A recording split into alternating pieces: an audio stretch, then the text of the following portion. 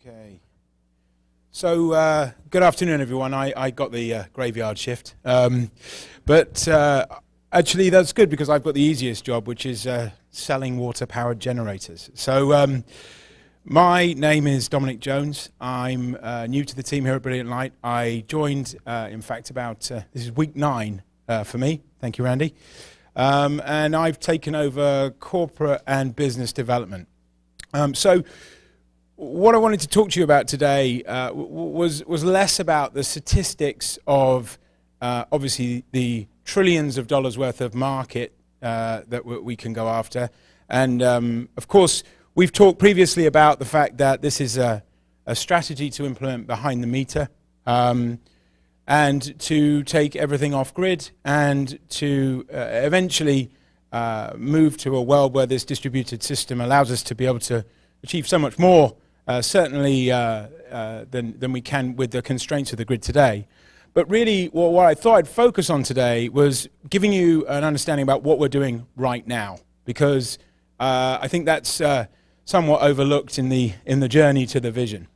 So, pardon me, go the right way. So what I wanted to talk to you about today was a very sort of simplified go-to-market model. What we've done over the last 8 weeks since I've been here working with the team and getting ourselves organized, we have come up with this very simple model. So we have the application, we've got the route to market, and we've also got the verticals that we're focused on. Starting with the stationary market, moving of course into motive, and then looking at direct leasing and strategic partners and distributors as geographical routes to market into these various different sectors. And then also looking at the other applications of this power source, as well as, of course, we talked a little bit about the other products that come as a result of this, the byproducts that come as a result of this, and an application for those. And looking at forming development partnerships with organizations, some of whom we've invited here today to talk about how we might do that. So when we looked at the development cycle and where we are, we came up and we defined 3 different types of relationship that we want to build today. So development partners, where we can work with organizations that are able, because of their makeup and their skill set, to be able to take the SunCell technology and integrate it into an existing process and work with us to exploit that process, as well as, of course, work with some of the other byproducts that come as a result of that, which I'll go into in a second. Secondly, we looked at strategic partners. So a strategic partner is, for us, a customer that is an early adopter of our technology. We're evaluating a number. Really, the characteristics of which I'll go into a second. But we need to have customers that will work with us through this testing process, also provide us with proof of concept sites, and have engineering capability to be able to support what we need, and of course what our partners need throughout the testing cycle. And we want them to benefit from that. So there needs to be an investment opportunity for them to benefit from this upside. And then finally, distributors. So distributors for us, are obviously in markets that are perhaps more difficult for us to address because of the regulatory requirements or geography.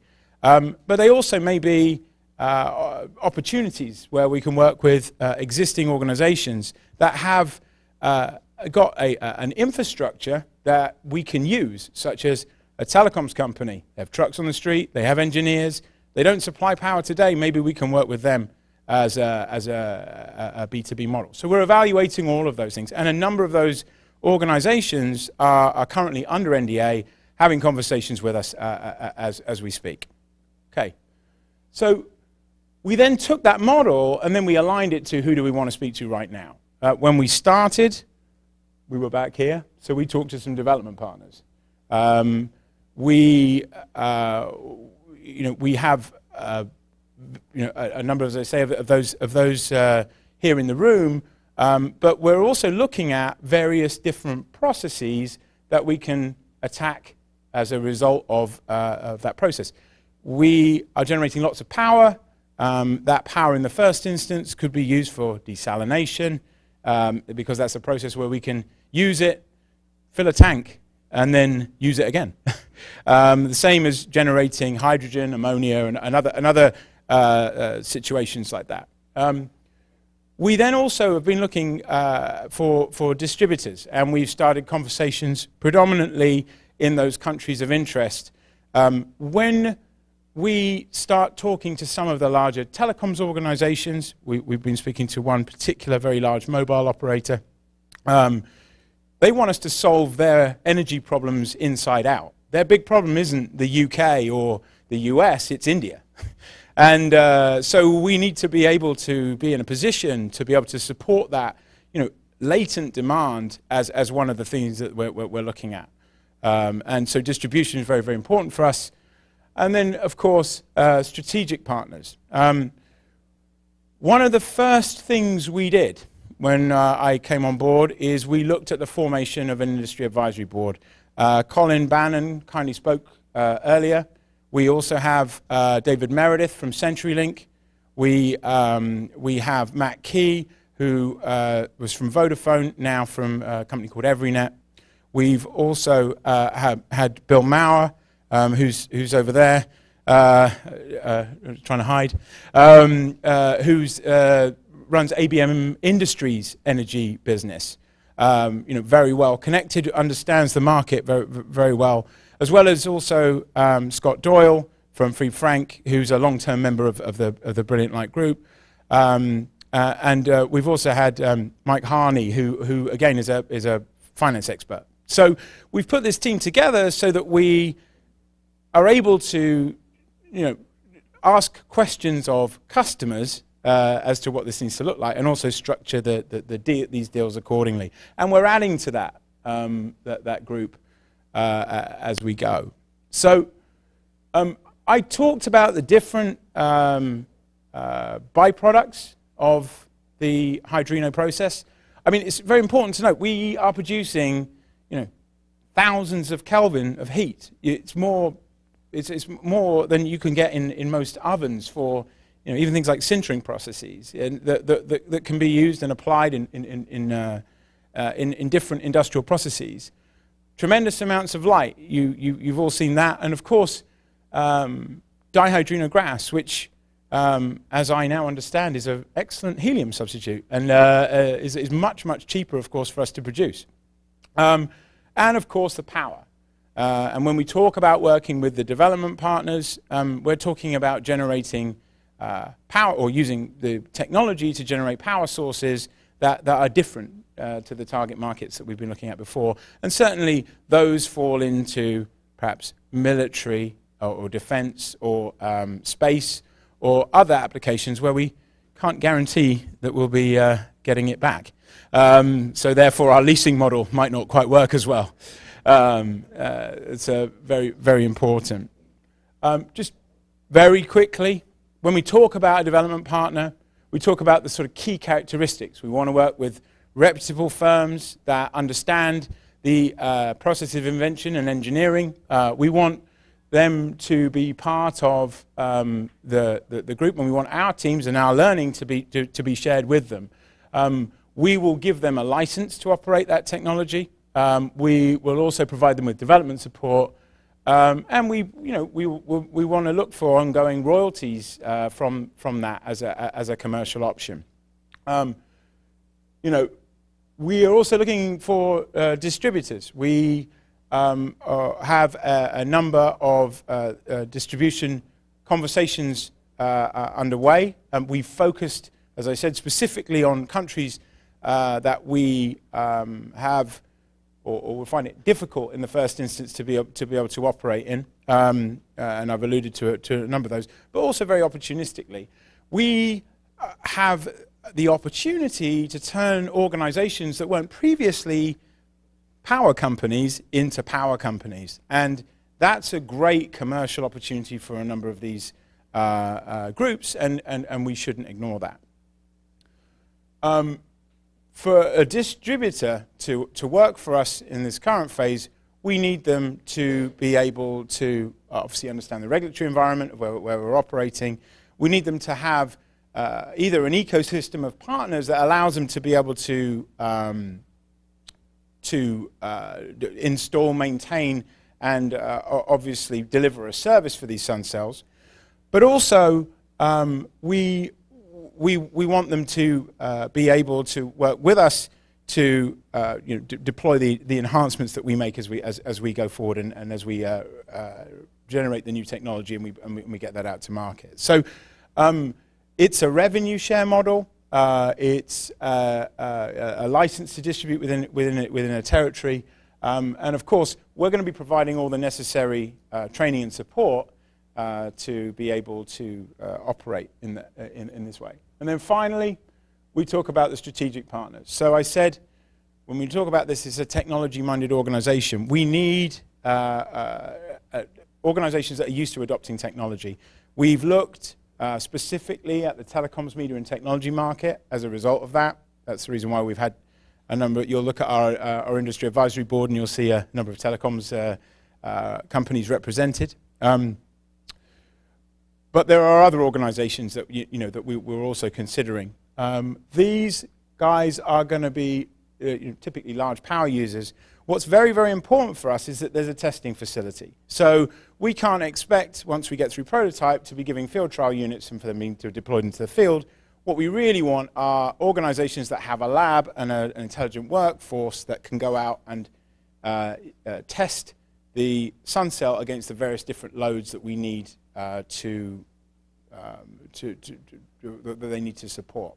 And finally, of course, provide us with those proof of concept sites that we can pre-agree and that we can work with them through the process of doing that. We've come up with some inventive commercial models to support that, which of course include equity investment in the company for ultimately free power. One of the biggest challenges I've always had when bringing new technology to market is, well, why would I work with you? All I'm going to do is increase your value. So now we want to give them the opportunity to be able to participate in that value as we take it forward. Okay? So one statement I wanted to leave you with is that we are taking orders now. We have a commercial team. We have a product that is, as I say, moving forward, as you've seen today, into prototype, and is in fact going to be launched within the next 18 months. So my role is to ensure that we do that, and we do that efficiently over the next 12 months as we bring the product to market. And I look for your support as the potential customers or investors or support people to be able to help me with that role. So thank you very much. Are there any questions? Yes. Questions. First one. With development partners, they will no doubt develop their own IP related to hydrogen process. Are you doing anything to secure cross-pollination, reciprocity of the use of such IP? Yes, is the short answer. And as we haven't signed a development partner contract yet, I can't be very specific as to how we do that. Although rest assured, protection of our invention is fundamental. Obviously, though, joint ownership of the invention of serving another way of serving a process will be something that we'll be looking at considering. Okay. Yeah. My second question was related to your business model of leasing devices for the power. Yeah. And where is the capital going to come from for building the devices which you lease? So obviously, as we move forward into that commercial stage, then there will be other financing events that will support that. Plus, of course, we are working with the organizations that are our initial leasing partners to support an amount of that money on order. Okay. Yeah. Thank you. Question here. The field test and prototype units, what size can we expect and what applications are we talking about there? Well, this is the size of, this is an actual unit. So you can see that what applications? Very simple ones. It's basically the answer to that.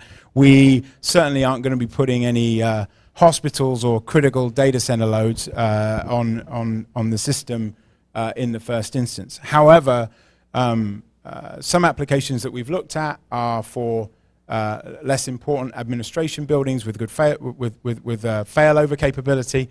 We've discussed actually at the advisory board yesterday some colleges that would be very interested. Colin Bannon is a lecturer or guest lecturer at Warwick. They've just opened Warwick University in the UK. They've opened a new Tata's opened a new group there, and of course that's a great opportunity for us. So those are the types of loads that we focused on. Very simple, safe loads in the first instance before we then move to the more complex loads as we've gone through the testing.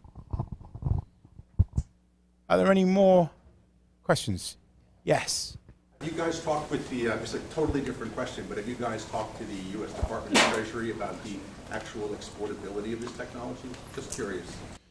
So no is the answer. We've focused very much on getting the technology to market in the first instance, although we are in the next phase starting to look at all of those implications. There are other considerations as well around company structure, how we begin to operate in which markets. All of that, you know, we're taking advice on, and certainly it is under consideration. Well aware that we need to, though, in certain instances. Yeah.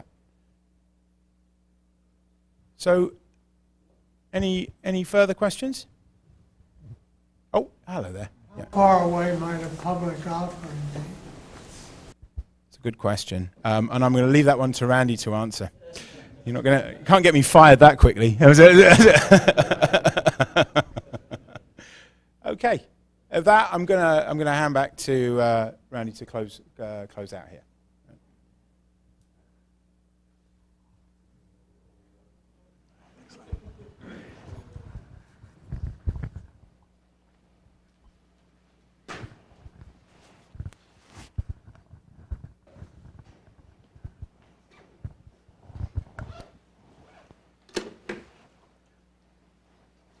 Yeah. So. Do we have any further questions? Well, that was easy. Looks like Dominic took care of everything. Yeah. All right, so we really appreciate having everybody out here, and I think you can see that we're on a lightning streak path to commercialization. We're totally focused on that. We'll be doing some more validations. We'll be doing some more presentations. And we'll keep you informed of our progress as we can. And again, we look forward to having you back again, our next event.